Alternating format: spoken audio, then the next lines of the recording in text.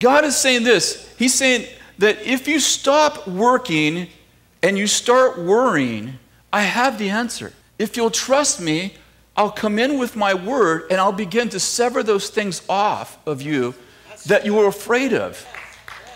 Now, Harold Eberle says, it says, here it says, he has a two-edged sword piercing as far as division of soul and spirit, both joints and marrow. And it seems to be saying in the passage that God is trying to separate the soul from the spirit. But Harold Eberle did a word study, and he said that actually in the Greek, it's not saying that God is separating the soul from the soul.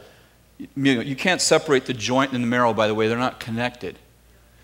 He says that in the original Greek, it says that God is separating the spirit from the spirit and the soul from the soul. In other words, he's separating what shouldn't be in the spirit from what should be, and what shouldn't be in the soul from what should be.